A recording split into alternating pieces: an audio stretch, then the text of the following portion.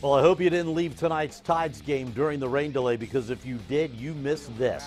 After killing it in June, Trey Mancini starts off July with a bang with this walk-off two-run home run tonight in the bottom of the ninth inning as the Tides beat the Durham Bulls 2-1 in dramatic fashion.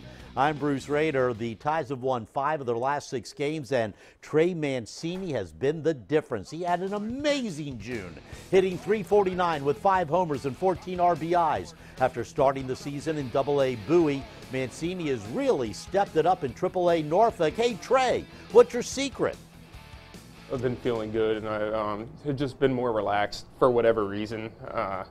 The last couple weeks, I don't know if it's, I've been here for a while and I feel more settled in. For me, it's all about relaxing, like mentally and physically for sure. The Tides host the Bulls tonight and tomorrow night at Harbor Park.